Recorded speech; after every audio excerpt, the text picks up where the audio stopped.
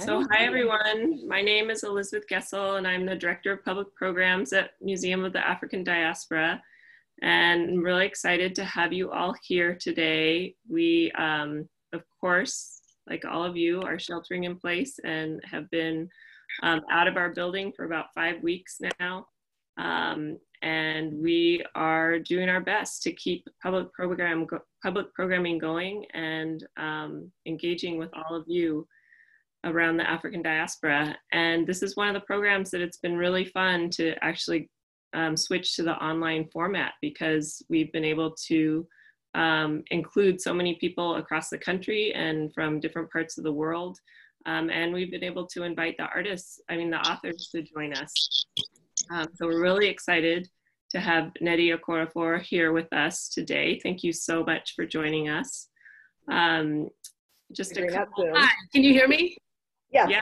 Hey! Can you see me? Hi. So exciting. Oh my God. Hi, everyone. Hi. I just want to do a couple of logistic things before we get started, and that is to let you know that if you can and are able to donate to MOAD to help us support the public programming while we're in this time of crisis, we would really appreciate it. You can text the number 56512 and text the word MOADSF, MOADSF, and follow a link to donate. I know it's hard times for everyone, so no worries if you can't, and no donation is too small. So if there's anything you want to do to support us, we'd love to have that. And then I also want to tell you about next month's book club. We are going to be meeting again on May 31st. I'm sure it will be online again. And the book is called Small Country by Gael Bay. And we have a link on our website that I think is going to be coming up here, yes, where you can order the book through Bookshop. And there are also e-copies available. So get ready for that book next month. And so now I want to introduce to you Faith Adiele. She is the host and founder of the African Book Club. She ran it for several years in Oakland before we moved it to Museum of the African Diaspora last November. We also have a link on Bookshop with all the books that have been read in the African Book Club for over the past 4 years. So that's a really amazing resource and list to look at if you're looking for books to try out during this time when we're all hanging out at home. But anyways, like I said, I want to turn this over now to Faith Adiele, who is our host of African Book Club. Thank you, Faith. Thank you, Elizabeth. Thanks, Nia. Thanks to everybody at the Museum of the African Diaspora. Welcome to everybody. I'm so thrilled that you could make it here at African Book Club, and I'm so grateful for Nnedi for showing up on Sunday, which is your day off. Thank you so much for taking the time to do this. I really appreciate it. Oh my God, I'm getting all red here. I'm hoping at some point that maybe the kitty will like do a photo bomb, because I'm like obsessed with it. Oh my God, right there. Yes, yes. Oh, that's fantastic. That is what I'm missing so much about quarantine. So, Nnedi, how much time do you have? I've got about a half hour. Okay, half hour. Okay, great. Yeah. Then, how do you want to do it? Do you want? Are you open to questions from people? Do you want it to be like that, or do you want people to post in chat, or what's best for you? Questions are good. You know, whatever's good for everyone. Okay, so do you can people just tell you their questions, or do you want them to put them up through chat and you can choose them? You can tell me. I can see everyone. So. Okay. I'm ready. I have a question. Sure. Okay. Yeah. This is kind of a naive question, but how did you come up with these fabulous characters? Oh, gosh, Lagoon. Okay, so the way that Lagoon came about was interesting in that it started with anger. There was a movie called District 9, And I don't know who's familiar with District 9, but District 9 featured, Yeah. it was really the first big budget science fiction film to take place, you know, where it's on the continent and it's about Africans. So it took place in Johannesburg, South Africa. And so we're in Johannesburg, it's in the present day, and one day this alien ship comes and just sits and gets stranded right over Johannesburg. And so basically, to make a long story short, you have these aliens that became like refugees, right, in South Africa. So it was a really interesting premise, considering South Africa's history, but the delivery was a bit problematic.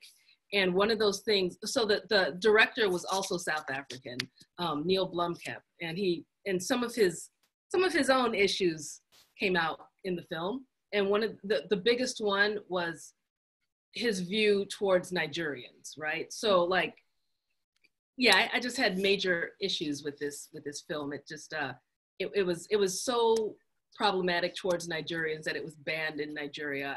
I made a lot of noise about it. It portrayed Nigerians as, what was it, prostitutes, cannibal, like all the stereotypes, specifically Nigerian. So this film enraged me because I was really looking forward to it, because I'm like, oh my God, this looks really awesome. And so after I got mad, I started thinking about aliens, and I started thinking about Nigeria in particular. And then I started thinking about what would happen if aliens did come to Nigeria. And the first place that I thought of where they would go to would be Lagos, of course. I mean, Lagos is just, it's perfect as a writer and as just in general. Aliens would like Lagos. Out of all parts of that country, aliens would like Lagos. The chaos, the energy, just there's a bit of everything in Lagos. So there was that. So that was like this kernel of this idea. And then how did I come up with the characters? That was a little bit more organic. I couldn't say that I sat down and was like, okay, I need this character, I need this character, I need this. It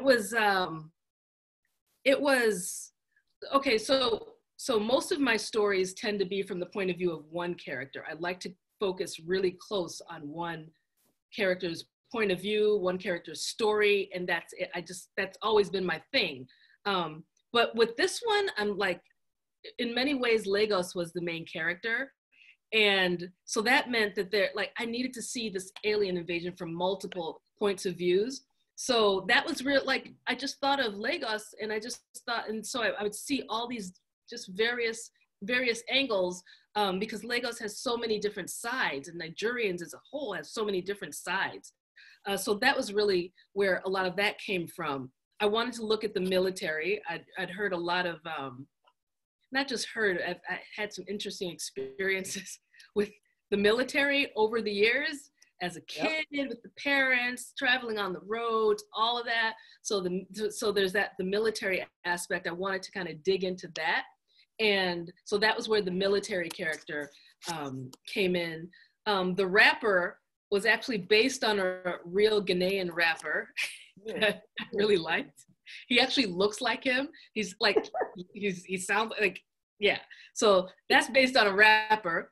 The main character, she, marine biologist. I wanted to get into the ocean, and I just love that idea. So it's like, and then, oh God, there's so much. There's just so much, so many different angles where the characters just came in. I can't say that I sat down and thought, okay, I'm gonna write about this, this, and this. It was the weirdest, writing this book was like a really weird experience, because it all just came forth. There was like, I don't outline at all. So I sat down and just started writing this. It started with the story of that swordfish. Yes. And that swordfish, and then I read this, it wasn't just that I saw a video. There was this, and this was in Angola, it was Angola, it might have been, where there was a swordfish that kept attacking an oil pipeline. Like it continually attacked, and it would shut down everything because it kept coming back. And there's footage of it and everything. And I'm like, man, this swordfish needs to be honored. So that was where the first thing that I wrote of Lagoon was that swordfish story. So it's kind of like that, where just these stories just kept kind of piling in as I sat down to write this thing. But it started as a short story. Like, I didn't know Lagoon was going to be a novel. It just kind of bloomed into that. Yeah. Wow, that's amazing. I've heard you, I think in the New York Times, you said that something like you'd be shocked by how much you don't have to make up, because there's so much kind of, and I think, Nigeria is like fascinating, of course, all the mythology, all the folklore. Mm-hmm. So I really love that idea. And I was kind of interested in your process of having all of these real things that you want to talk about in terms of culture and race and ontology and science and environment, and then how you go from there to then actually creating the art part, how it then transforms into something else as opposed to kind of the political container. Yeah, I wasn't thinking about it like that when I was writing it. It was all story. It was all story. It was like, even the politics, like, you can't write about Nigeria and not have it be political. You can't. We're like, I mean, and just the nature of the story that I was writing, I started off with this idea of these aliens arriving, an arrival. And just that brings in like issues of the environment, brings in culture, brings in race, politics, like all of those things just come naturally with the story. Like, just moving through that story from the point of view of many, it just like the folklore, all of that, it all comes in. It's just like a natural thing. Like, even the part about, and like I said, there's so much that I didn't have to make up, and it's all very political, but it wasn't something that I was specifically thinking about. There's a bank, and like when I was writing Lagoon, I heard about this bank. There was a bank, and I forget what the bank is called now, but it's like near the coast in Lagos. So it's near the water, and it's known for flooding a lot. It floods a lot. And so there's a story that developed that it's because Mami Wata loves that bank and is always trying to sink it, And so I heard that story, and that's where the Mami Wata character came in to the story. Like, it was perfect. It's all there. But like, when you think about Mami Wata sinking a bank, the political and the environment, like all the aspects of that are just naturally in that story. I can't remember if I called him a reverend or a pastor, or what, the priest character who has his day. He's based on a real guy. He's based on a real guy. You can see the witch slapping. You can see it. It's on YouTube. That's real. And like, I saw that, and it was when I was writing Lagoon, I saw the footage of that, and there was so much talk about it, and I was so angry. I was so enraged, and I see this whole congregation, like hundreds and hundreds of people watching this woman get slapped, and nobody steps forward, nobody does anything. It's considered, and she's like putting her face out to be slapped, and she's calling herself a witch, and I'm just like, oh, I was so enraged. I'm like, I gotta do something, and I did something.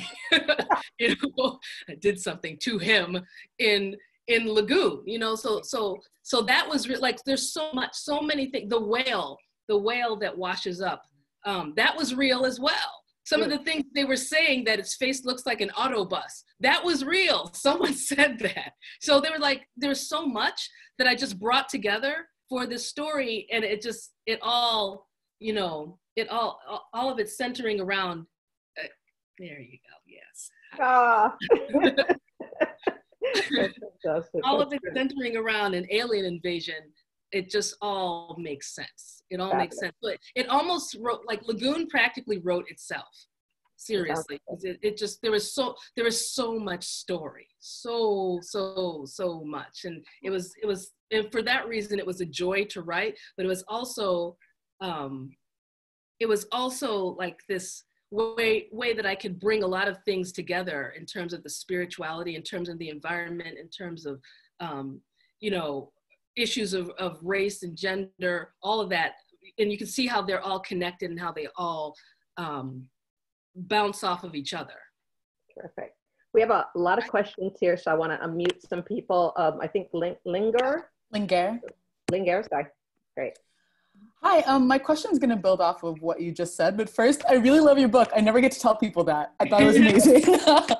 And I'm from the Gambia, and a lot of my family speaks Aku, so Pidgin English, and I was just reading it in the voices of all of my relatives, and it was amazing. So my question more specifically is, I teach at a private high school, and I absolutely want to teach this book. And I'm really curious, when you envision 11th and 12th graders, especially at the sort of privileged high school I teach at, reading it, what do you think is almost at the core of it? What do you think they would definitely have to walk away thinking about or caring about? Yeah, yeah, that can be a really interesting experience. The first thing that always pops into my head, if teaching this to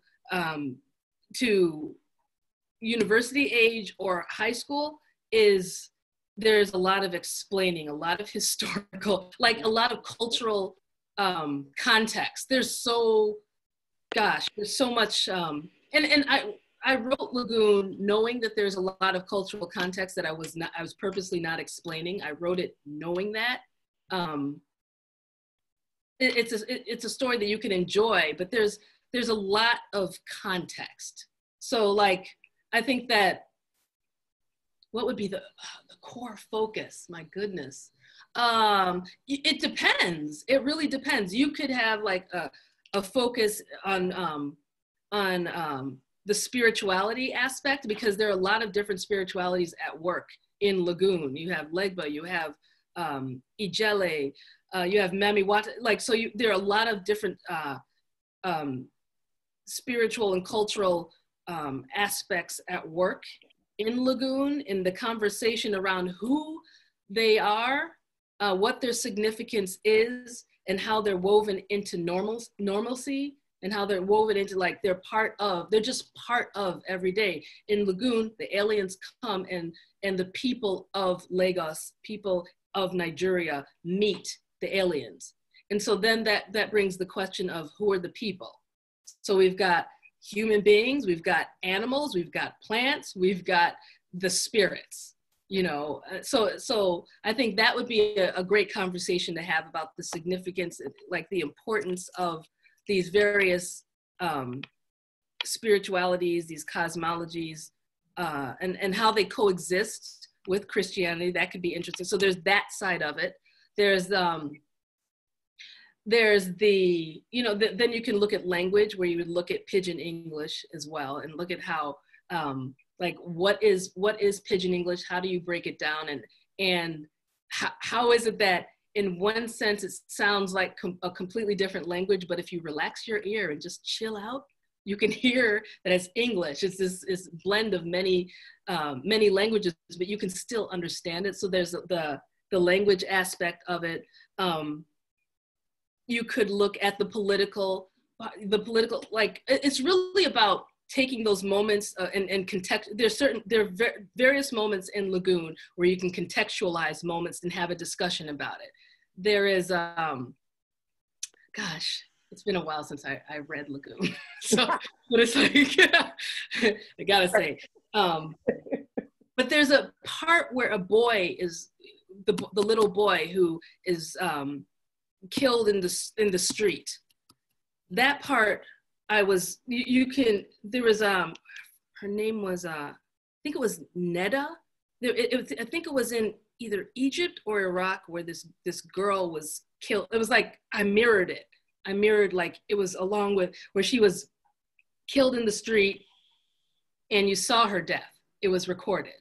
Like it was recorded. I accidentally saw it when it happened. I saw the video, and you see her eyes shift, and that was when she died.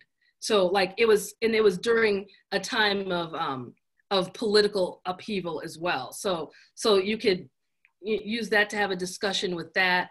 But yeah, the way I would do it is like, I would focus on what part of, like, culture, spirituality, language, politics that I'd want to focus on, and then use context to have a discussion about that in the story. I'd also I've actually done this in a class where I taught Lagoon and Things Fall Apart side by side as alien invasion narratives.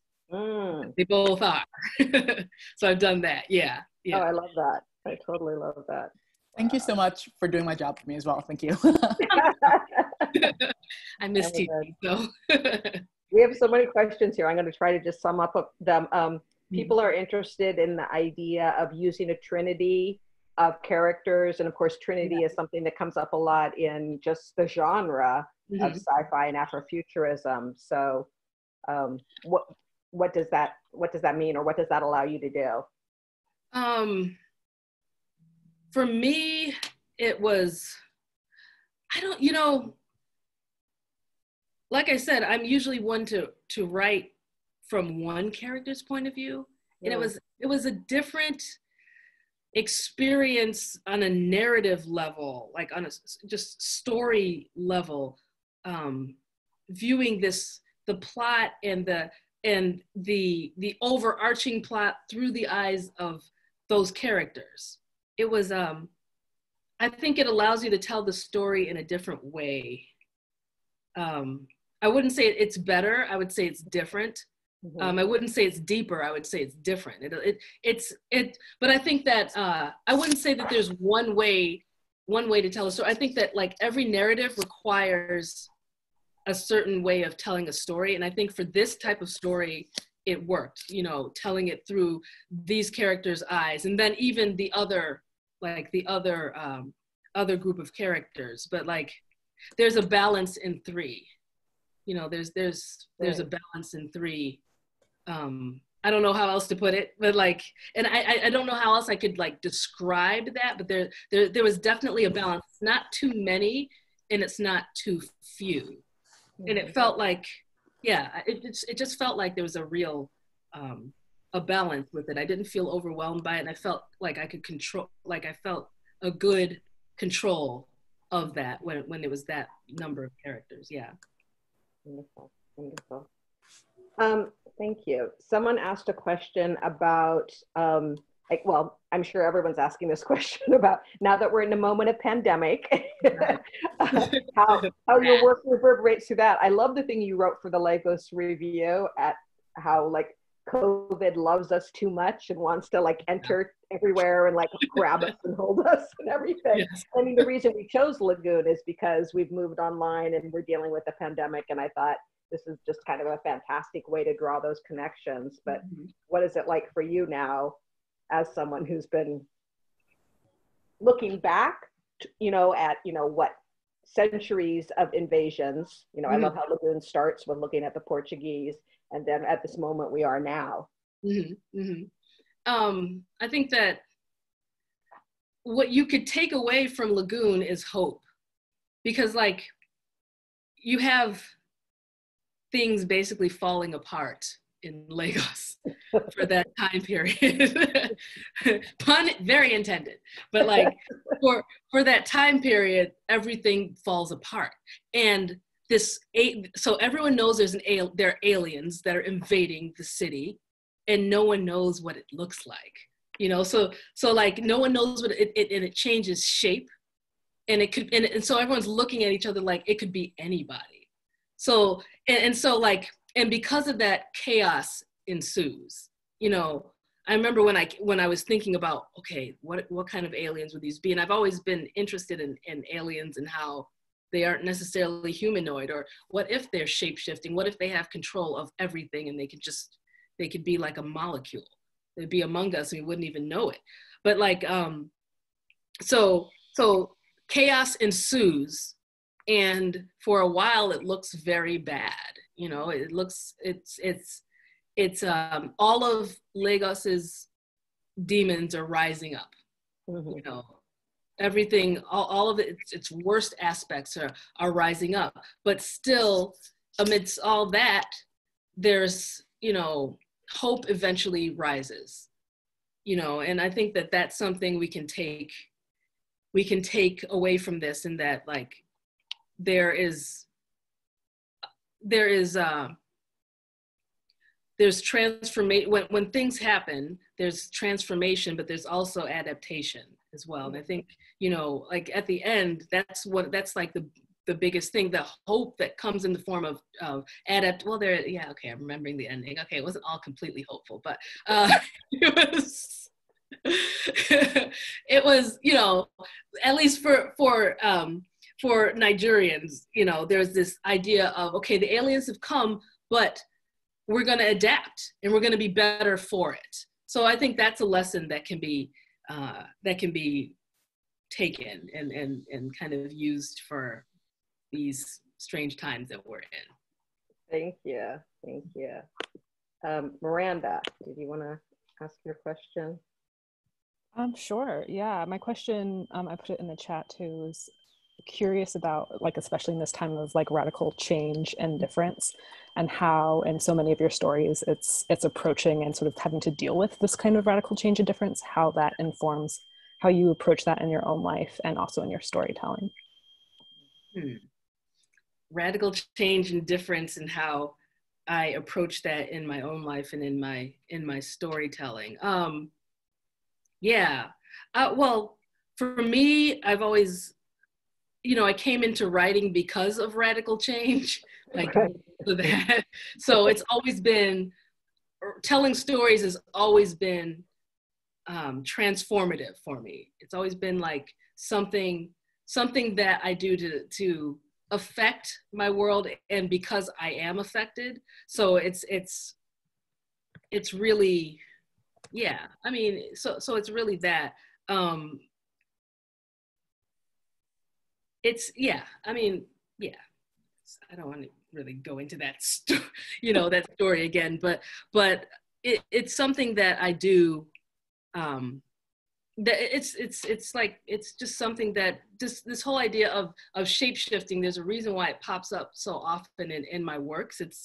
It's I don't know, it's like, even before I started writing, it's something that I found that's the way to move forward. That's the way to evolve, is to, you know, what is it? Octavia Butler says that everything is change, you know, so that's always been, I mean, you can look at it as, okay, what does that even mean? But for me, when I hear that, I'm like, I know exactly what that means. I completely understand that. But yeah, so that's what writing is for me, just that whole, it affects, and I do it because it affects and because I am affected, if that makes sense.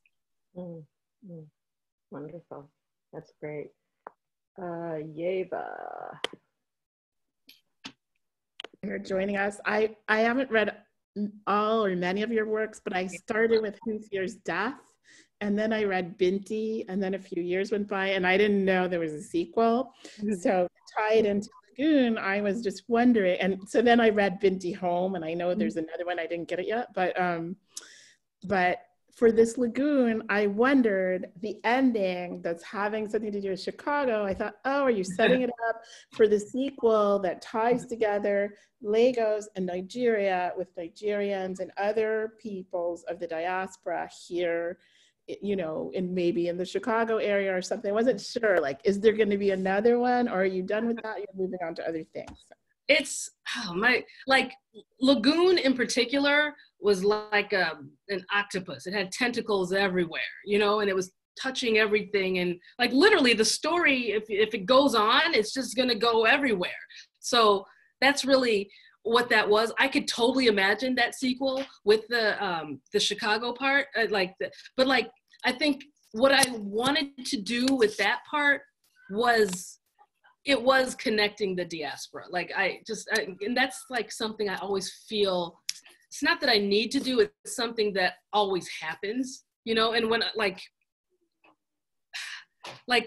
okay, so imagine everything that's happening in Nigeria, in Lagos, right? And this thing is it's on the internet, and everyone's watching videos of it, you know? And the first thing I think of is like, okay, how are the people in the diaspora seeing this? How are they taking this in? And I just felt like what was going on there, it would reconnect. Everyone suddenly becomes super connected, you know? And so like, that's what that was, will there be a sequel to Lagoon? it's hard to say because in a lot of ways I already did do a sequel because there are, okay, so the world of Lagoon is the same world of Binti, and it's the same world of my graphic novel LaGuardia. Like LaGuardia, so LaGuardia is basically about African and alien immigrants in a apartment in New York, right? In the near future. That's what LaGuardia is. Novel, right? Yeah, it's a graphic novel. Yeah. Okay. And like that's set in a few years after Lagoon. So it's like in LaGuardia, you see how now they're, you know, you've got aliens all over the world, in some places more than others. In the United States, you have interstellar and international airports. And then of course you have a Trump-like trying to ban everybody from coming in. So it's like, it's very much, and then you've got Nigeria, it starts off with the main character who's Nigerian American coming from Nigeria and returning to the United States. And she has to deal with and she's smuggling in an illegal alien. You know, so it's like, it's really, in a lot of ways, LaGuardia is that sequel that's kind of dealing with what eventually happens after Lagoon. So it's safe to say that even though it was kind of implied, I don't know if you guys kind of picked up on it, but at the end of Lagoon, it's not it's like there are basically nuclear weapons pointing at Lagos, right? So yeah, so it's kind of implied that in LaGuardia that didn't pop off, thank goodness, and some rationality was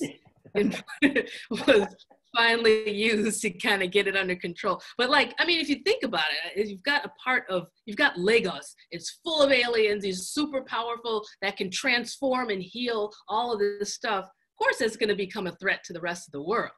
You know, and then what is that going to do to the power dynamics once things settle down? It's just, yeah, it was right. And I knew, like, when I did LaGuardia, I knew I wanted to revisit there. And so then Binti is basically like 500 years into the future.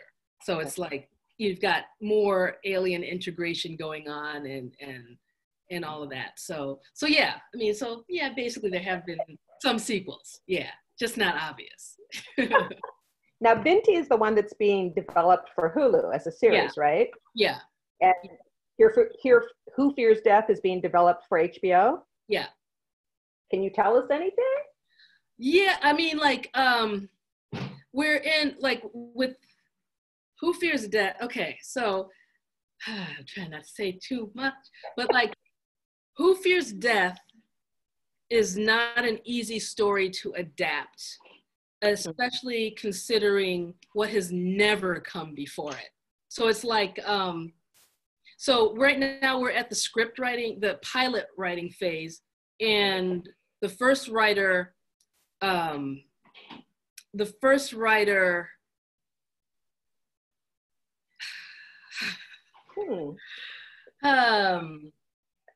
get it right. We'll just put it that way. Didn't get it right. Like, took some female characters out, added male characters. It was not good. So we needed to get a new writer who just submitted the second rewrite of the pilot. So that's where we are with that. I've learned a lot. I've learned a lot because so I've got three TV projects that are going right now, and they're all different. So Who Fears Death has been optioned by HBO, and I'm a consultant for that one, right? And so then we have the writer who's writing the pilot, and I consult with the pilot. And then that's the one that George R.R. Martin from Game of Thrones is the executive producer, blah, blah, blah. So that's one. Then there's Wild Seed, Octavia Butler's Wild Seed, her Patternist series. Yeah, that one's being, that one was optioned by Amazon Studios. And on that one, I am co-writing the pilot with Wanuri Kahiu. She's a Kenyan film director. So we're co-writing that. So that's an adaptation of someone else's work that I am co-writing. So that's another kind of experience. And Octavia is no longer with us, so we can't consult with the author. So that's been interesting. And then there's Binti, which has been optioned by Hulu, and that one I'm also co-writing. And that one is my own, I'm adapting my own work for TV. Oh, and wow. so those are 3 different kinds of projects, 3 different kinds of positions to be in, so that's what I mean by like, I'm learning a lot, because like HBO was the first one that was optioned, and that was at a time where Who Fears Death had been optioned prior to that for a film, and they had me writing the film, but working with a screenwriter who, it was a horrible process. It was horrible. He told me that, this is just one example, but this kind of brings it all together in a nutshell. He said, your book has too much estrogen. And yeah, those are his exact words. And so that meant I needed to remove and combine just all these female characters, oh my God, and then add some more male characters to even it out. So that was a horrible experience. And so when HBO, like when that option ran out, and HBO came along and wanted to option Who Fears Death, I was very jaded about the process. And I'm like, I don't want to write it, leave me out of it. If that were now, I would definitely be co-writing that thing. But those are different times. So that's how all of this has kind of developed in its own way. So yeah, Binti, we literally today just finished the pilot, like a pretty polished version of the pilot that has gotten past the producers and will go to Hulu. So yeah, that's very. Oh my God. You heard it here, folks. Fingers crossed. That's fantastic. There's so much excitement here in the chat. Everyone's like, congratulations, I can't wait. I'm gonna get it all. Yay. Awesome. Thank you. Excited. I want to be sensitive to the fact that it is 5:40, so you have spent your half hour with us. So I just wanted to let you know if you need to. I can stay for a few more questions. Yeah. Okay, excellent. Can I ask something? Yeah. Go ahead. I was just, can you hear me? Yeah, Yeah. I can hear you. Okay, I was asking about the use of Pidgin English, and it, even though I have a bit of familiarity, it was still hard for me to understand the dialogue. And, I felt bad because I thought, okay, this might shut out some of the audience for this book, which is, highly original. I just realized that you're the same person who wrote Binti, which I had already read also and liked very much. But I wonder if there's a way to make sure that more people are included in the book, because not everybody understands Pidgin. It's still hard, it was hard for me, and I'm sure I missed some of the meaning and that. But I just want to make note that when I started, and it's funny because you're talking about Octavia Butler, who is one of my favorite sci-fi authors, and my son and I read a lot of sci-fi, and then when I just started the book, I'm like, oh, it makes me think of Octavia. And then went completely different. And here I start laughing, and then I'm horrendously disturbed. I haven't finished the whole thing yet, but it was such a mix, but in a way very, very realistic, because, you laugh, and at the same time you feel terrible and you're so disturbed and you don't know what to make of it. So yeah, thank God at least, that all these TV programs and media are taking on the books, but I do, somebody wants to stretch.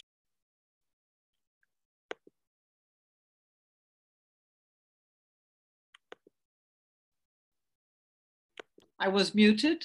Oh, okay, there. Wait. Okay. Yeah. So she can answer the question, and we can go on. Oh, okay. Yeah. The Pidgin English part. Okay. So that was on purpose. It's completely fine if it just went over your head, or if it was just sounded like gibberish, or you were only catching like 1 or 2 words. That's perfectly fine. And that's what I wanted, and I wanted that, since I wanted some readers to have that feeling of, oh my God, this is like, I don't know what they're saying. So that's perfectly fine. I didn't write the Pidgin English, by the way. I can't speak like I can understand it, but I can't speak like the deep Pidgin English, because that's what I wanted for this book. I wanted their Pidgin English to be the deep kind, not the kind where it's like light, made for people to understand. I wanted it to be the kind where people are like, that word is completely foreign to me. So that was intentional. I had a friend of mine who's a Nollywood, Nollywood is Nigeria's film industry, a Nollywood director who I wrote the dialogue, and then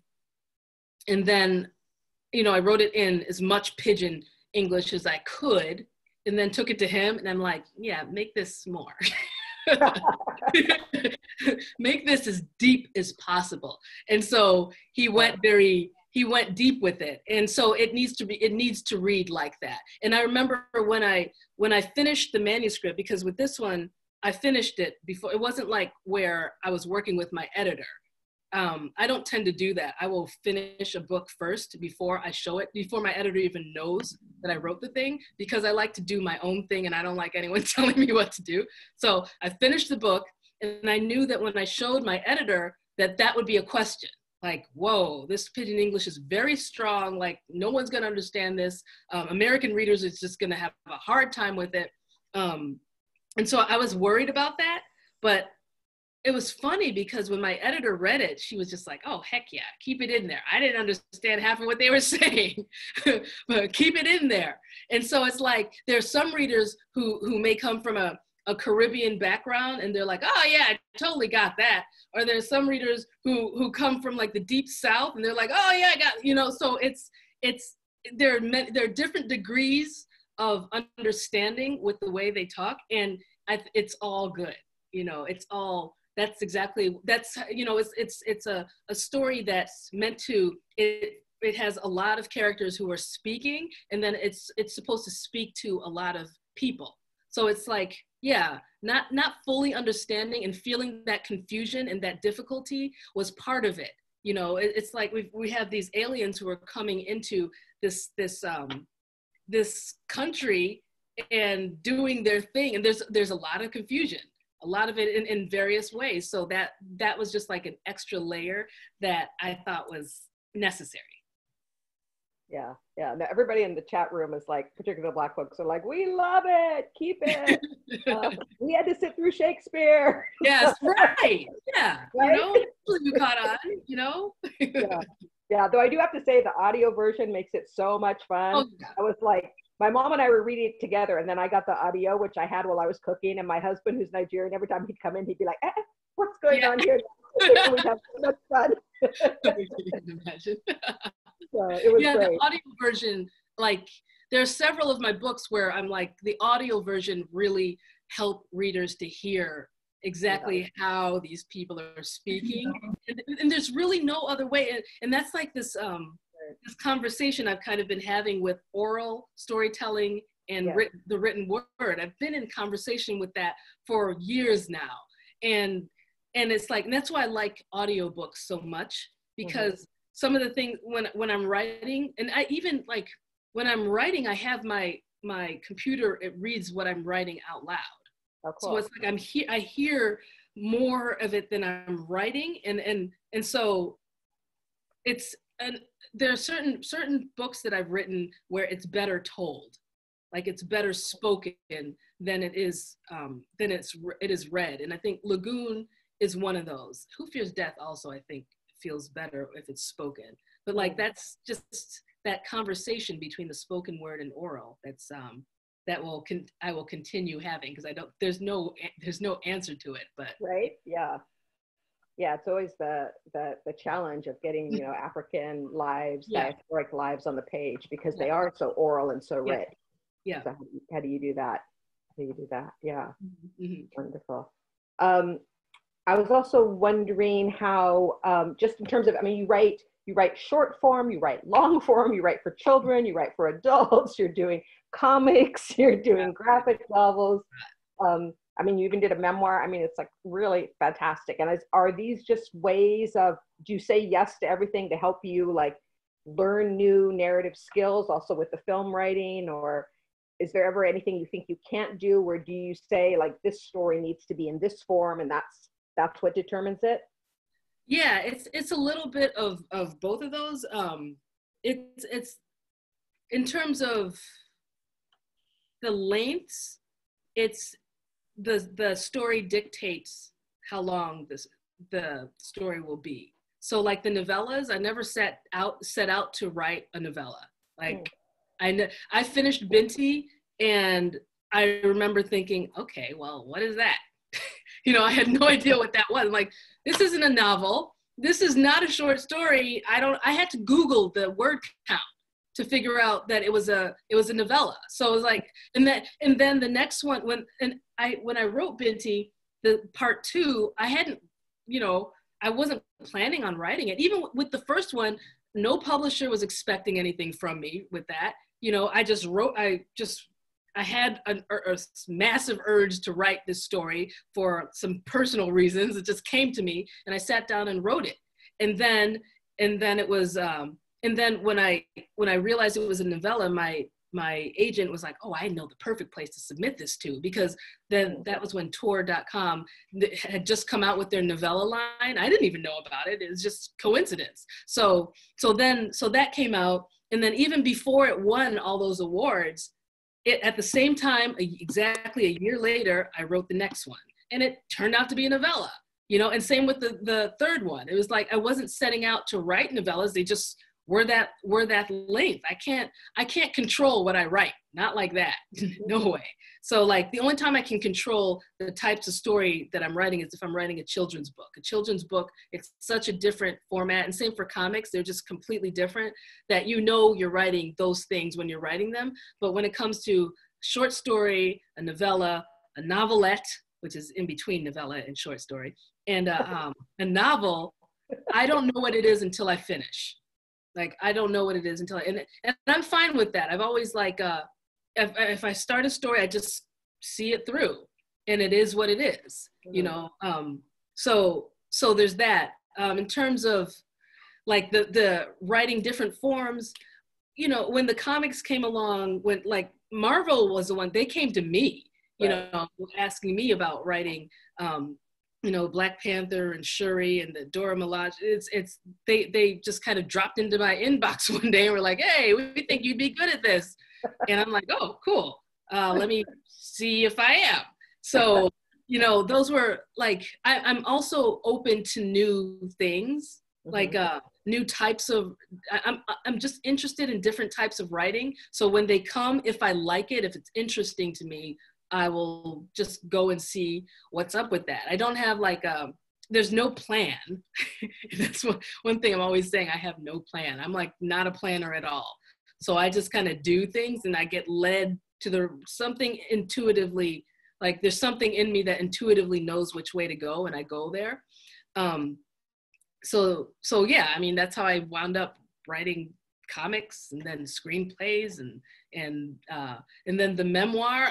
Memoir has always been something that it's almost the first thing I was writing. Like the first thing, first thing I wrote was a short story, which was fiction, but the short story was based on a real moment that I dealt, you know, a real moment in my life. So memoir has always come naturally to me. I used to write opinion columns in newspapers. I wrote one for like 8 years. So like that format has always been natural for me, and I've always been good at that. The one type of writing that I can't do at all is poetry. I can't write poetry, and I'm fine with that. It's okay. It's like sports. I could do almost every sport except swimming. I sink.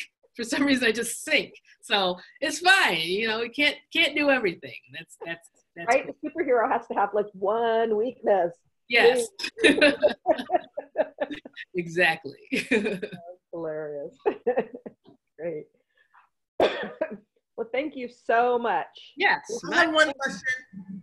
What? What about love stories? Like just the rom-com? Just you know, I think I'd have it in me.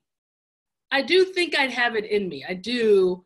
I just feel like there'd have to be an alien or something. But it'd be an alien or a ghost or something, you know, in there. But yeah, I mean, I do enjoy those types of stories. I do. I like them. But I think I think I have that. I think I could see myself doing at least one. And I will say, no one's allowed to look this up. Nobody. Okay. I did write one script for, I've done one Nollywood script, and it is out there. And it was a romantic, it was romance. And so I've done it before, you know. Yeah, that's all I'll say. I will not give any details, but yeah, it's out there. That is hilarious. That's so funny. Okay, there's somebody's asking about the gods. They're like, please ask her about Gods Must Be Crazy before she leaves, but I don't know what that means, what I'm supposed to be asking. Oh, yeah, Gods Must Be, yes, that was in, yeah, that was, well, no, I mean, it was in there. Yeah, I can't remember what was the reference though. There's a Coke bottle in there. There's a Coke bottle, and yeah, that was found someplace, and one of the characters said, well, the gods must be really crazy. And I remember seeing that film when it first came out. Yeah. And one of my friends nicknamed it "The Gods Must Be Racist." Yes. My question is, I presume that you've seen the film, but did you have a reaction like you had to District 9, or was it just? Yeah, but it's been a long time since I saw that film, and I remember recently trying to find it where I could see it again, because I saw it in a college class. And it made me really angry. I remember it was kind of bad. I mean, yeah, it was very problematic. It was made during the time of apartheid, and yeah, it was a problem.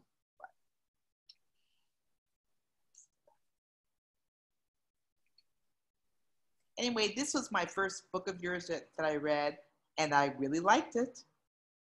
Cool. So. It's a weird one to start with for me. Like, about that, it was my agent actually, when he read it, he was like, oh God, he put this one back in the shelf. This one is too weird. This is too out there. It's so different. Yeah, it's so different from what you normally do. You know, let's just come back to this one in the future. That's what he said. Oh, wow. And I was like, no, I want to put this one out there. And it was a lot. There's a reason why it was first published in the UK and then in the United States. And that's very backwards, and it kind of messed up its trajectory in many ways because of that. And the reason why it was first published in the UK was because it, when I told my editor about it, my editor for Who Fears Death, I made the mistake of saying that it was a first contact narrative, but it wasn't commercial. That's what I said. You know, I described it as not, I guess that's like the kiss of death, you know? So when I said it wasn't commercial, she was like, oh yeah, anyway, you know, she was not interested. And then a UK publisher came around and like, hey, what does Nnedi have? And then they read Lagoon and like, yeah, we want this immediately. So that was how that happened, where it was published in the UK before the United States. But yeah, it's a lot. It's a lot. And when I wrote it, I was thinking a lot about science fiction and what does it mean to be African science fiction, and this whole idea that science fiction cannot have any mystical anything in it. And if there's anything mystical in it, it's therefore fantasy. And I remember thinking, well, that sounds like a very Western ideology. And that totally dismisses other worldviews where the mystical and the mundane coexisting is the norm and part of just the way people think. So I started thinking, I'm like, okay, what if I take what I consider to be a Nigerian point of view and then have aliens happen? So what's going to happen, you know, when the aliens come? And that's really what Lagoon turned out to be. And yeah. Great. Well, thank you so much for your time. My this was pleasure. very generous of you. I feel so honored. I really appreciate it. great to see you. It's been a long, long time. Yeah, it has. It's been right? way too long, way too long, way too long. Good to see your face. Yeah. Thank you so much from Moad for joining us today. Ah, my pleasure. Thank you for reading my crazy novel. Oh my God. It was perfect for this time. I don't know why it's the weird place to start. You know, I teach the others, but I was like, no, this is relevant for now, but it's also got this lighthearted fun to it as well. You know, I like can't go too deep into the post-apocalyptic world right now, but it just seemed like the perfect thing to offer to our reading audience. So Excellent. Having you here was such a gift. Thank you. Pleasure, my pleasure. Thank you. Okay. I mean, like All right. Thank you so much.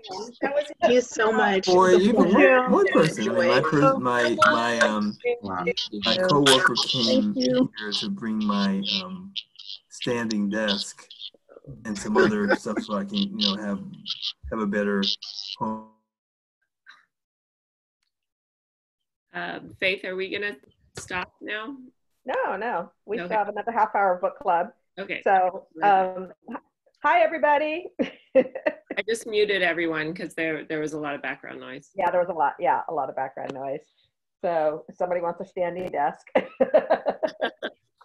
So anyway, because she was here so early, we didn't get to do our normal spiel. I mean, a little bit, but yeah, this is about maybe our 40th title.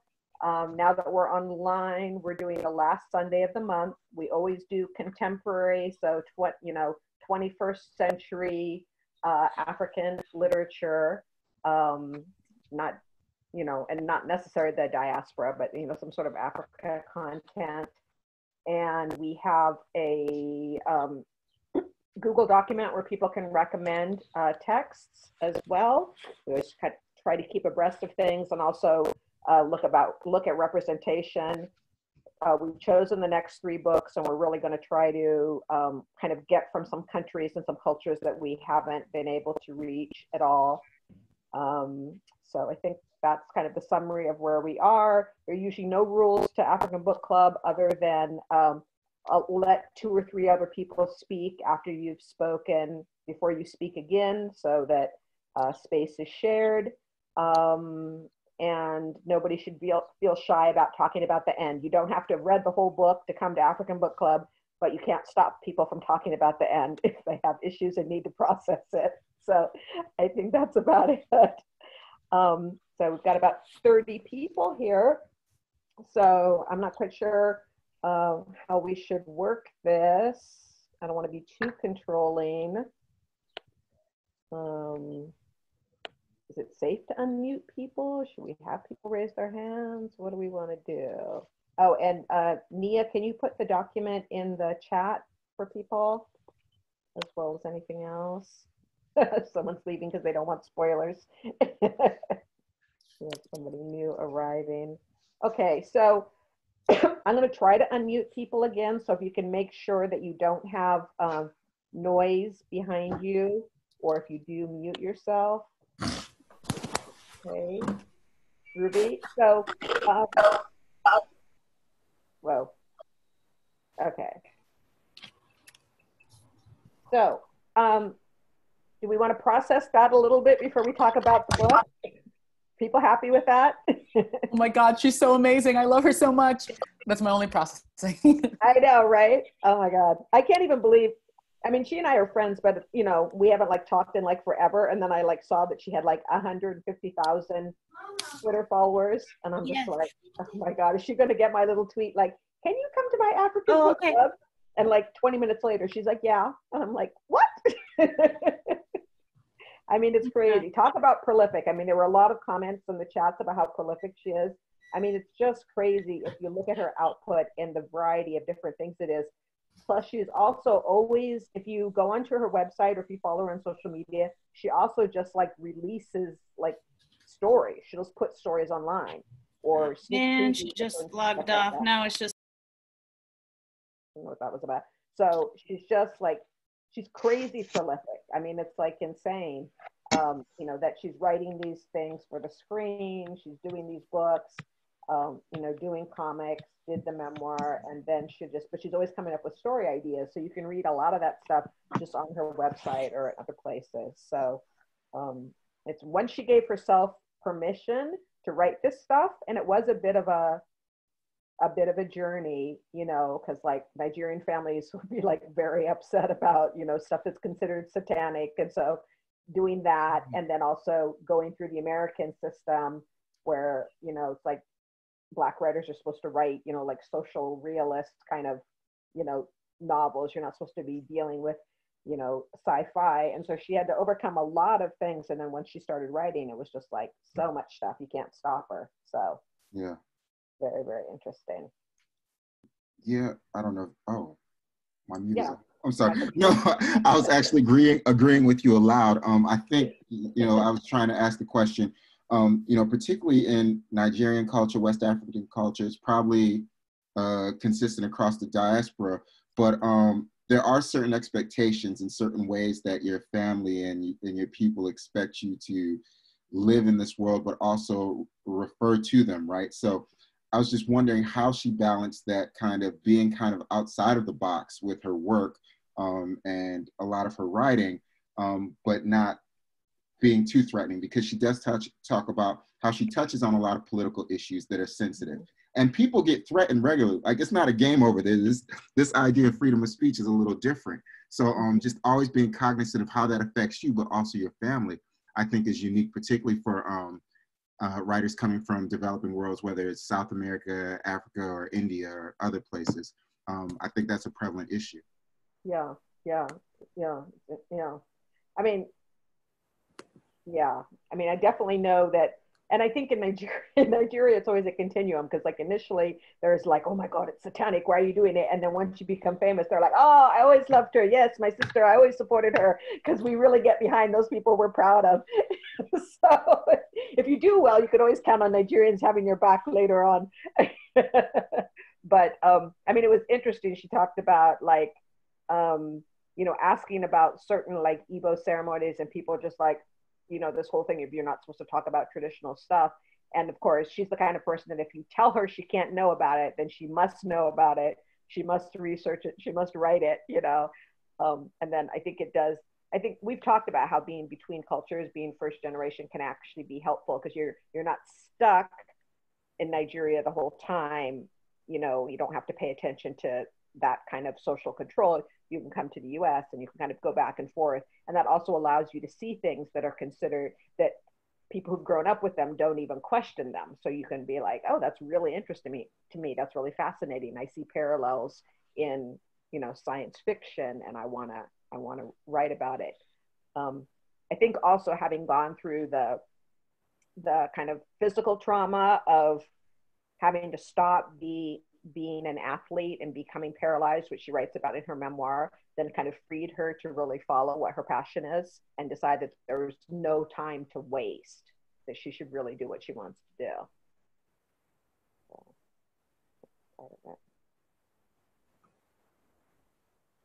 I'm really glad you mentioned, Faith, that there was a memoir, because I had no idea. I just started with, Who Fears Death resonated with me for like 2 or 3 years. I bought the book for everybody I knew, and I was mostly excited because she looks like the twin sister of my aunt. So, so I bought the book to get that picture for people in our families. Like, look at her, like the spitting image. But I didn't even know there was a memoir. It was like hard to. I didn't know. I don't go to websites, so I go from the library. A ton of books. So it's like I'm working my way. But thank you so much. I really appreciate it. Yeah, no, my pleasure. Hey, Holly, I see your little photobomb guy. That was cute to see him. Yep, always here. I miss him. So you know, kind of, it's weird because I knew her when she was young, but I actually didn't realize that she had gone through that, you know, that kind of that trauma of being paralyzed, and then that kind of opened her up to write the sci-fi, which I thought was really interesting that she chose then to write about it. So good. Do we want to talk about the book now, or? Okay. Yes. Okay, so what are some things that we want to talk about with regard to it? So we can start from the beginning, right? Like, I mean, I really was taken by the opening, like even the quotes, like they came across as somewhat tongue in cheek, and it was like, oh, like who are these people? I just remember they're quite clever, and I did not know that kind of history of Lagos and the Portuguese and Lagoon. So like that was really beautiful to like kind of anchor us in that, to open it up, something very real and historical, leading to this very high sci-fi kind of world. I thought that was really cool. Yeah, I really appreciated that right off the bat. I was like, oh, of course, and the fact that the West would not even believe aliens would land in a place like Nigeria. And I was like, wait, we've been invaded from jump. So I thought that was just like a smart way of like, introducing right away, describing what African futurism is by like putting those together. And then also bringing in the swordfish story, which actually is real. So I love that, like so many things, like, the mythologies are real, the folklore is real, and then that swordfish story, which actually really happened. This is very, very interesting. So, and Bar Beach, which is a place where all of society comes together. So you really, from the very beginning, you realize that Lagos itself is a character, and all the kind of culture clash, all the different groups, the tradition, the modernity, the different ways people would respond to it is all happening right there. With the landing happening, in Bar Beach was like so interesting. I'm curious as to like what that character is, right? Because everyone always says that their setting is a character. And what I really loved about the portrayal of Lagos was the contradictions and like the juxtapositions of the different aspects. So there's so much about poverty versus wealth, or about, spirituality and religion. And just, I felt like Lagos was a character that was kind of torn apart by all these different aspects and fighting aspects, yet still somehow fully whole. And that felt kind of like the journey of the novel as well. Yeah, definitely. And very much like today too, you see, like, you just throw something into the mix and then you see how people respond. Like everybody shows their colors, but yeah. I think that was also, I think that was also indicative of even the aliens coming, is that you could have all these disparate things and add these other things to the mix and it would still be okay, and it could still be whole, and you can add and keep adding and adding, and even if these things were weird or doesn't quite seem to fit, it could still mix and be okay and move forward. Right. Because we've been surviving forever, right? Like taking in something new, figuring out what to make of it, right? And then, yeah. So here's my question, and I don't know if she talked on this because I was in and out for a minute, but was there a significant, and I thought she mentioned it in the book, that all the main characters and the alien woman, their names began with A?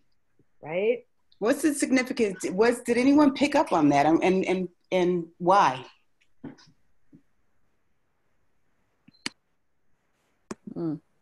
Reviewers have definitely picked up on it and have been like very upset.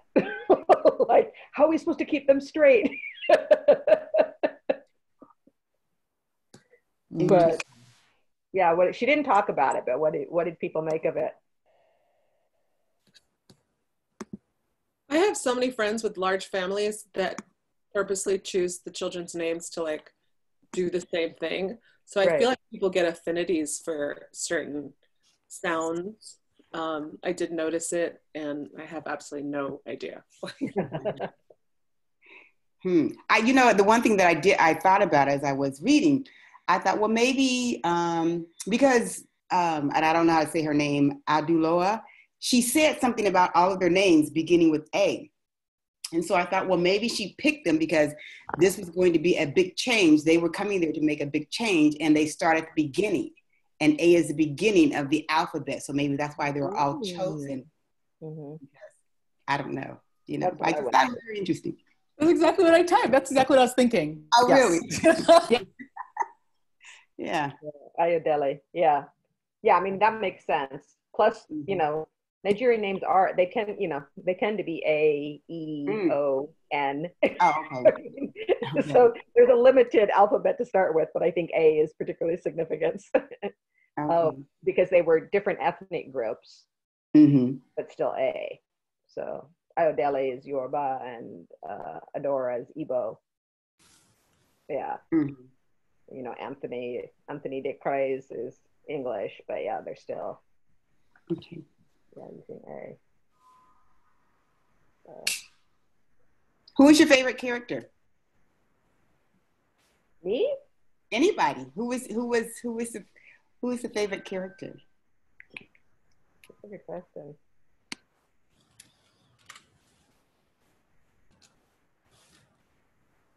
I have very specific things because I most recently I listened to the audio version, and so that is sat on top of what I originally thought when I read it myself, because I have these actors now, and so like I liked the male characters have like really creepy voices, so I don't like them anymore.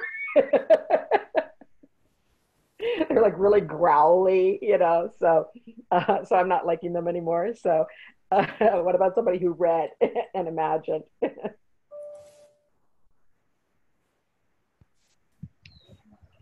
I didn't think in terms of favorites, but I really did like I resonated with that. The rapper, I guess that's Anthony, because of the music. Like in a certain way, I don't know, I think people can resonate with whatever these, you know, whether it's the music or the strength or the water, you know, there's different elements. And I also resonate with the water. So any of those water characters, that goddess-like figure that came, I forget the name, that's something, I don't know, that just came for a moment and dealt with things and went back to the water. Cool. I like that too. Yeah. I think I had two, or like one group, and then the other one is the president, just because I don't know, the last time we had, you know, somebody depict specifically a Nigerian leader that turned around, or that tried to kind of follow through. I listened to the audiobook too, and it was really interesting to hear the shift between him feeling really sick versus the other side. But the animals were my favorite, like the spider, like it was something really powerful about it, especially when I think about how many times animals are used with proverbs and things to kind of communicate a point or a moral. And that, I think that kind of feeds into why this is a collage of things that kind of fed into her, you know, finding things problematic, right? And how underneath all that is a lot of hope, right? Even the scene at Bar Beach where Adora was like, oh, the soldiers are beating Ayodele, but we have to kind of have mercy on them too, because they don't even know. And then also when Adora seems to be kind of like the center of all this change stuff. When Father Oke was talking to her husband, and she was like, she didn't even blame her husband for hitting. She went straight to the source. She was like, how is he supposed to know when you in a position of power? So like, I feel like the president and the pastor were the two like kind of leaders in this whole thing, and that chose to act different ways. So I think I'll choose the president, which is wild. But yeah. I know, right? When's the last time we loved a Nigerian president? Yeah, I'm not gonna say that again. I listened to the book, and I really enjoyed the part when the president entered. It really picked up for me. I enjoyed him being there and all what he went through. But I think Ayodele was my favorite character. I just felt she was in charge, and you know, she's female. I like that. And she has a lot of, you know, she's got a trajectory, you know, there's a lot of change. I love the moment where she decided she didn't like humans and she was like gonna be like a monkey for a while, you know.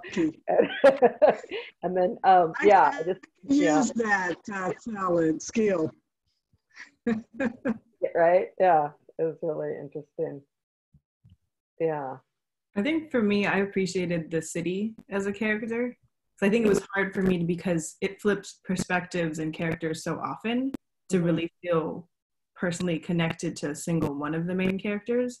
Right. But I like that this whole, like, the chaos ensues and then it's really holding up a mirror to the people of the city as a whole, as like more of a collective, which I appreciated. Like in many of the situations, it wasn't the aliens themselves causing the disruption, it was how the people were acting in preparation for whatever conflict they were assuming.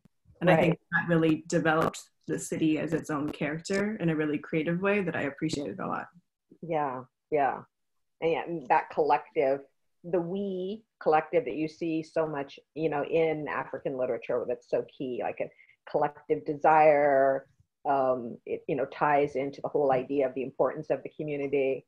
And I love that we would get like these, there's so much great kind of world building, like this small, like little subgroup would come across with their, you know, invested desires and then pass through. I love the whole kind of Black Nexus, and then the guy who's like part of the Black Nexus, I think he's like, yeah, but then he's like also part of like the area boys, the thug boys, you know. So he's got these different allegiances, and it was like so complex and so real. Jacob. Yeah. I really liked the integration of the like Mami Wata and Ijele and all of the kind of like folklore characters that kind of were woven into the story at the end. And it was interesting because I thought about Legba and the voodoo and Papa Legba, and I was like, oh, that's where that's from. And it was interesting because it kind of made this this bridge over to America for me, and kind of brought this story over to here for me in part. And so interesting, like being able to, the things that we have here, they're from there, and then just integrating all of that for me. And I loved the mix of, you know, that the kind of the folklore with the Christianity, with the Muslim, with aliens and all of that, and just how really seamlessly that all integrated into this story, and that it didn't seem separate, but it seemed all together. And again, just weaving again all of these things that seemed very different, and then being able to bring them together, and that they fit together. And I think that was really woven throughout this story, is that's where this was moving forward, is that these things can fit together, they can work harmoniously, and those types of things. And I really thought that was very interesting. Yeah, yeah, that's interesting. Yeah, I think that's what is making her, you know, so successful. It's not just like these little flourishes of let me give some African flavor to sci-fi, but it's really kind of growing out of what is already there and kind of seeing what the connections are in the mythologies, and then, you know, how she's placed. Like every character is just so kind of interesting, even like the 419 person, like his back history in the US, you know, so the diaspora, like, yeah, that transcontinental or transatlantic conversation that's going on all the time that lots of people aren't paying attention to, but lots of us are actually living it. It's really interesting. She's able to do that. So, yeah. I just want to appreciate, I haven't finished the book, like halfway through it, but I just want to appreciate like how visual it is. Yeah. And it almost is like I'm so in it every time I go in it, like I'm going somewhere. So it's like when I pick it up, I'm like getting ready to go somewhere. And it's like, and it's just like I kind of stay like and looking around at everything, you know? So I'm like reading, but I'm also like seeing this whole world. And I've never been to Nigeria, but you know, it's just so really well written. And I just appreciate her as an author, and I was astounded by how prolific she is and how willing she is to try out different genres. As a writer, I'm just like, what? Like, first of all, to be able to do that, but also to be able to give yourself permission to do that. Right. And like, just go for it. So inspired by her. And I'm also inspired by this group. I'm like, how long has this been happening? Like, I just got invited to a party that I did not even understand was happening. So I appreciate it here. Thank you so much. Thank you for that. Well, you're definitely on the guest list. Feel great. Yeah, that's great. Wonderful. Do people have other books of hers that they want to recommend that people read? I do. Strongly recommend Who Fears Death. It's like incredible. That and the Book of Phoenix. Okay. That book is excellent. The Book of Phoenix is excellent. Mm-hmm. Okay, Who Fears Death is going to be the HBO series by Game of Thrones guy. Book of Phoenix. That's a standalone, right? Book of Phoenix is like. Yes. Uh-huh. Mm-hmm. Yeah, and they all, let me see. She's like won all the awards. And I think she was the first, wasn't she the first Black woman or the Black person to win the Hugo and the Nebula, I think. Yeah, so Who Fears Death got the World Fantasy Award. Binti got the Hugo, Nebula, and the Nomo. And then she's got. N.K. Jemisin was the first one to win the Hugo. That was Octavia Butler. Or Octavia Butler. I was gonna say, but that seemed to suit some. There's one of them. There's one of them. I think she was one of them. Yeah, I like her because I like Octavia Butler. Right? I know. And I'm so thrilled that she's working on Wild Seed. Oh, I was so excited. Yeah. That's gonna be super exciting. Yeah, and she got the Shanka Prize. The Binti trilogy is YA. I teach that in my YA class. And then the Akata Witch series too is also YA. And then there's some kids stuff. I almost chose Who Fears Death, but it felt so kind of grim, post-apocalyptic. I was like, Lagoon is fun, and has invaders. So I was like, let that be the gateway drug. Does but anyone I want to run out and do the others. Does anyone know what her memoir is called? Yeah, it's called Broken Places and Outer Spaces. Okay, so something Book of Phoenix is prequel to Who Fears Death. Yeah. The only other thing, though, I would love to say is that because I just joined in the fall, the list is great for the African Book Club. There's a meta level, like beyond even Nnedi Okorafor, where it's really helping me to, this is like, it's just reframing my views of literature and the sort of thinking of African and African diaspora literature as its own world and universe in and of itself, and that these things, so some of the Pidgin English people brought up, it's been in some of the other past books that you learn a little bit at a time, and you can feel the dominance of Nigeria compared to some other countries. It's fascinating, and it's really great. So for anyone who's new to the African Book Club, there's another level of like every time we have these amazing discussions, and we are reading some things you might have read already or heard of, and some that you might never have. And it has so enriched my life as both a poet and just a reader. And I thank you so much. And to all of you guys that do that too. Yay. And I have to give snaps to the co-founder of African Book Club, who is right here. Holly, identify yourself. So Holly and I founded African Book Club like 5 years ago, back when it was in Oakland. Yeah. Oh man, that seems like so long ago. Yeah, and Octopus, we have it a few other places, but yeah, I typed in the chat box, African literature has such a different set of expectations. Americans were like, happy ending, all this stuff. And you read these books and you're like, no, why did it end like that? And it's like, hey, that's it. It's a different view of what a story is. So it stretched me a lot. I learned a lot from it. So yeah, it's really cool. So yeah, I miss seeing you all and being a part of it.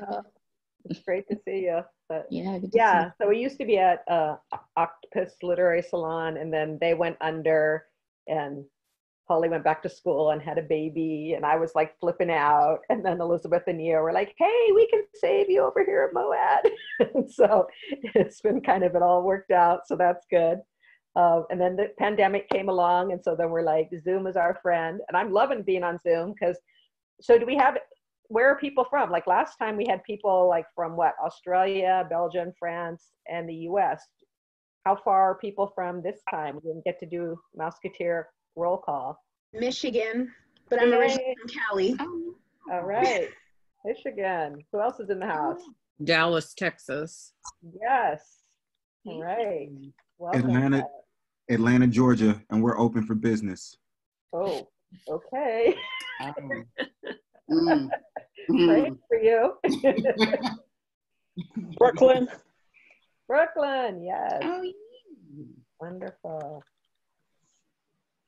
Somebody wrote in the chat, still in Australia. So we're still in Australia. It's great. Oh, yeah, Australia. That's great. Cool. Wonderful. Terrific. So maybe we should tell people what's coming down the pike before people sign off. Yeah, so thank you guys all for coming, and for thank you, Faith, so much for hosting and for bringing Nnedi to us. That was amazing. So next month, our meeting will be May 31st, the last Sunday of the month, and we are going to be reading a book called Small Country by Gael Fay. And you can go to our website, moadsf.org, and find it on the calendar. And there's also a link there to order the book through Bookshop. And if you do that, Moad will get a little percentage. We'll get a percentage of the cost of the book. So we'd love for you to do that. Nia just put it in the chat. That's awesome. And then also we are accepting donations if you want to throw a little change our way. 565-512, I'm sorry, 56512 Moad SF. It'll give you a link to donate. If you don't feel comfortable donating by cell, you can also go to our website, moadsf.org, and there will be on the donation page a link to donate. We don't require that. We welcome everybody, and we love having you join us. It's so exciting to have people from all across the country and the globe joining us, so that's great. And I hope we get to see you all next month. So special thanks to Nia, my colleague who's been helping run this, and of course to Faith for partnering with us on the African Book Club. Thank you so much. Yay. Wonderful. Thank you, Elizabeth. And thank you everyone who came. I hope you all are staying safe and finding ways to keep yourself sane, amused, engaged, etc. I had a little meltdown on Friday. I'm better now. So I was like, I've been on screens for like 12-hour days, and I just like lost on Friday and started like shouting at somebody in the faculty meeting and stomped out. But you know, stomping out meant click and meeting. But so I'm so happy to be doing something that I'm doing out of love for fun, and I'm really grateful to Nnedi that she agreed to come on Sunday. She normally doesn't do things on Sunday, so thank you for showing up with your good questions.